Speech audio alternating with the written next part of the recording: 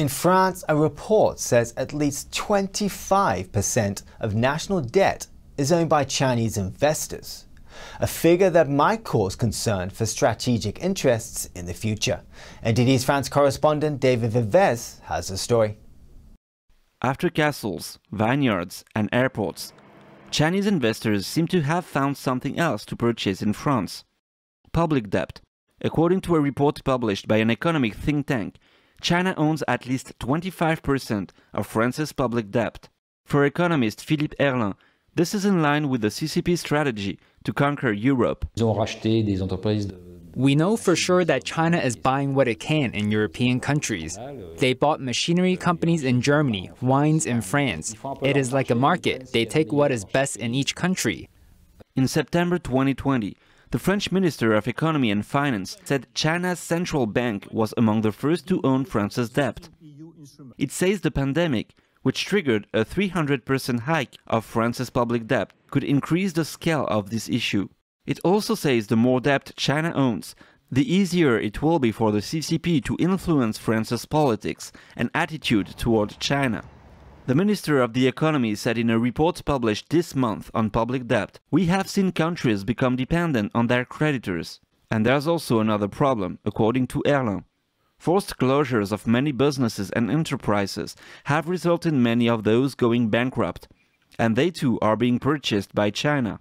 Some Chinese companies seem to have benefited from the economic crisis. In the US, we saw big tech companies benefit from the closures of small businesses. This is the same for China, which also increased its presence in Western countries. They are now able to purchase at very low cost any assets in France or in other countries, which they do. NTD reached out to the think tank about who exactly owns the public debt. The director said she asked the same question to the Ministry of Economy, but hasn't received an answer. David Vives, NTD News, Paris. The long-awaited study on the origin of COVID-19 is out. The WHO says it's likely that animals were the source of the CCP virus. NTD Miguel Moreno has more on the results and the international response. Where did the Chinese Communist Party virus come from? The World Health Organization's investigative team says the lab origin theory is extremely unlikely. And in their now published results, they say the zoonotic transmission theory is likely to highly likely. So in sum, they say the virus most likely transferred from an animal to a human, causing the deadly and devastating economy-crushing pandemic we're in today. WHO's Peter Mbarick led the mission. Apart from that idea that there is a lab nearby or several labs nearby in the same city, so there must be a link. Apart from that, nobody has been able to pick up any firm arguments or proof or evidence. China gave him and the rest of his team permission to enter the country a year after the outbreak began. But the U.S. says China withheld important data.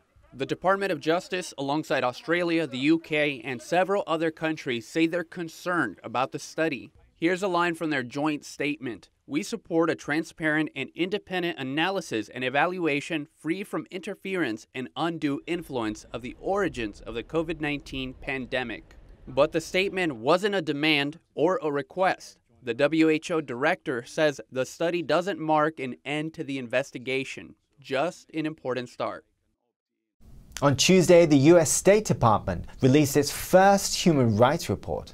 Secretary of State Antony Blinken highlighted several countries in his remarks, including China and Burma.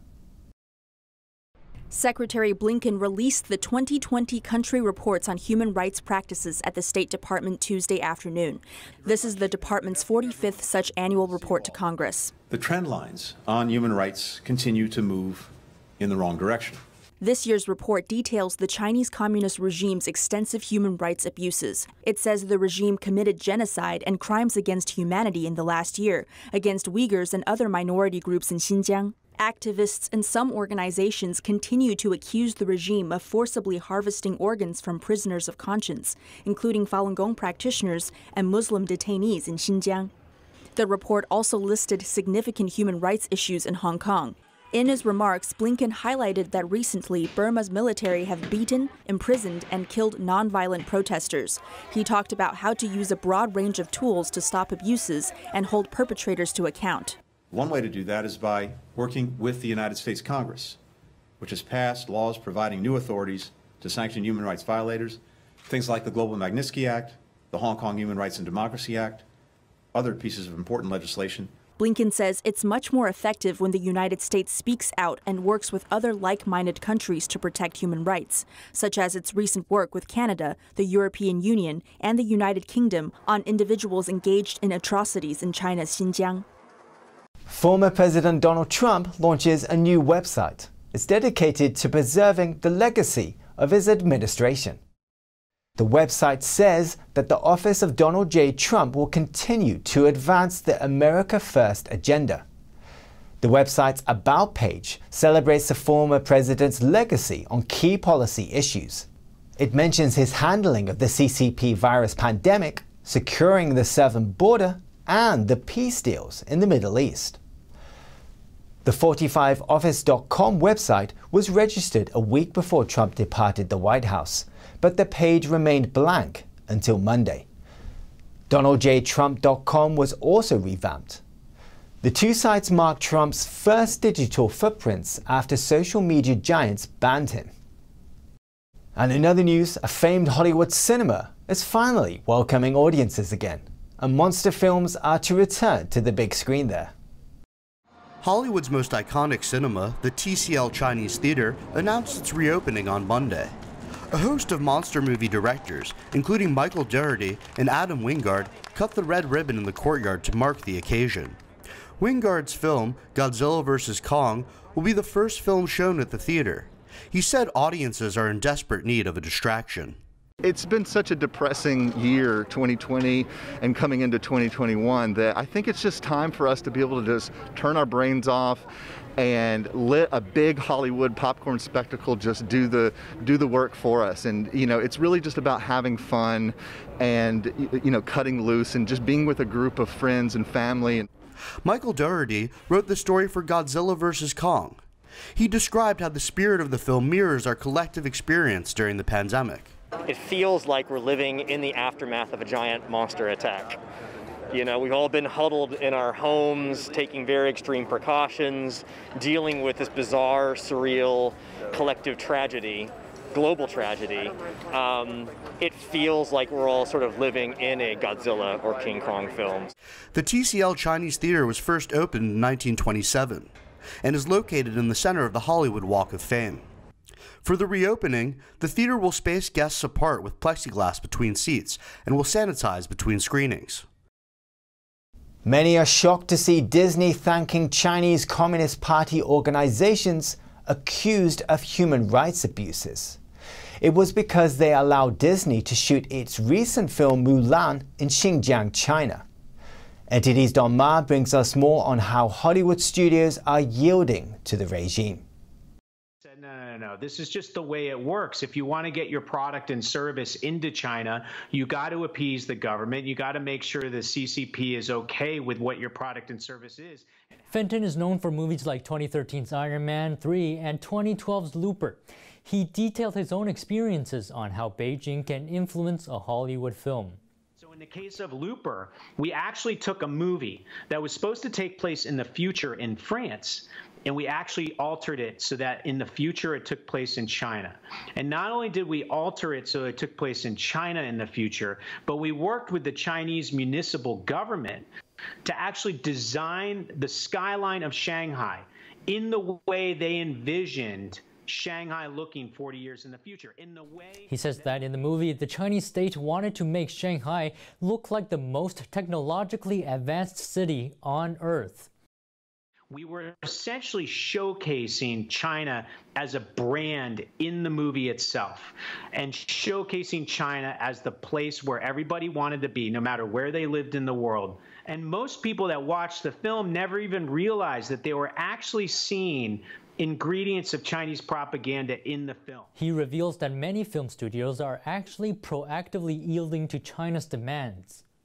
But there's lots of cases now where studios are actually placating the CCP and then also working with the Chinese government to actually portray Chinese in a certain way, staying away from sensitive topics, whether it's Tibet or Taiwan or Hong Kong or the Uyghur atrocities, whatever it is, there's a real concern. Fenton believes that the only way Hollywood can push back against Chinese influence is if the industry boycotts the Chinese market. And it's strength in numbers. And if suddenly the populace of China can't get access to any Hollywood content or anything from the West that has that cultural fabric, the Chinese government will have to relent and retreat. Now, the recent wave of boycotts targeting Western brands in China may soon lose steam. That's what the president of the EU Chamber of Commerce in China predicts. NTD's Tiffany Meyer has the details. The recent wave of boycotts targeting Western brands in China may soon lose steam. That's what the president of the EU Chamber of Commerce in China predicts. Lately, the Chinese regime's Communist Youth League and the military have criticized several foreign clothing brands. That's because these brands said they won't use cotton from China's Xinjiang region. They said it concerns over forced labor. Most of the companies I know actually had excellent business afterwards again. The Chinese customers love European products and brands. H&M and Nike are some of the brands facing boycotts. Some landlords shut down their physical stores. Some of China's largest e-commerce companies, ride-hailing apps, and online maps removed those brands from their platforms. The Chinese Foreign Ministry on Tuesday dodged a question asking if the regime is behind the boycotts. The spokeswoman claims Chinese consumers have what she calls freedom of choice. It's not the first time the CCP promoted anti-foreign narratives to shift people's attention away from domestic issues. Many believe the 2012 anti-Japan protests were meant to shift discussions away from CCP's officials' corruption cases and China's economic downturn. But the regime soon pulled back when protests went out of control. The EU official also says, despite seemingly aggressive sanctions towards the EU last week, the regime is trying to separate human rights from trade. He says he was seated next to a provincial party secretary at the event last week, and this shows the regime values him. The EU official says the CCP was hitting on NGOs, public opinion leaders in Europe, at the same time still courting and rolling out red carpet for European business. That's the news for today, and thanks for tuning in. I'm Stuart Lees.